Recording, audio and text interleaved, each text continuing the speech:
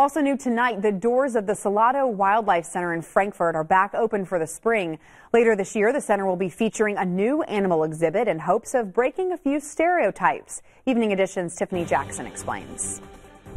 When you think of a wildlife exhibit, the words foreign or exotic might come to mind. But at the Salato Wildlife Center, the word more appropriate is backyard. It's not always easy to find somewhere that really showcases native wildlife. At Salato, you'll find animals native to the Commonwealth, and their newest resident is an animal you probably recognize. The reason we got her is she was a skunk that was out in the wild but got really used to people, and she was really calm around people, so it wasn't one that you really want to keep out in the wild. Your first reaction might not be the best. Because of their smell, people don't like them. But the conservation educators at Salato are working to change that, starting with the smell. When they rescued this skunk, they had her descented. It's just a gland, so just like we get certain glands removed, it's the same procedure for her. She's not ready to make her debut yet. We're hoping to definitely get a lot more calm around people, and then we'd like her to go in the crate on command. But once she is ready, she's sure to be a hit. We go on her schedule. We want her to be comfortable.